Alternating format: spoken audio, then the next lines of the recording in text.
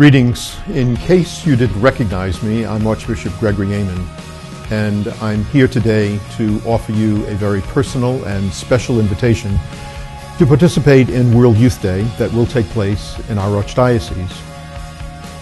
Please know that I value you very much as the young church and the young adult church.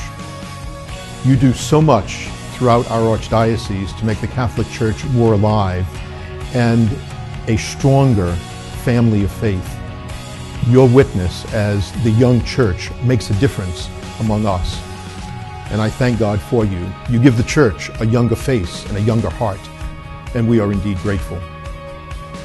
As we approach World Youth Day, I do ask you to seriously think about joining us. It's going to be fun. We will laugh together and pray together, grow in faith together, and celebrate Eucharist.